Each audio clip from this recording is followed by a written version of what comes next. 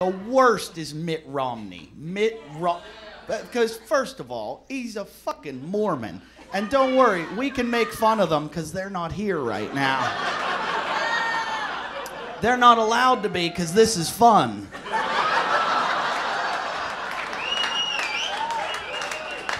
You really want to vote for a guy that doesn't drink, gamble, smoke, do drugs? Fuck that.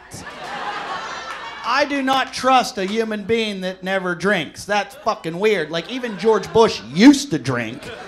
Then he quit and look what fucking happened. He blew up 2 fucking countries.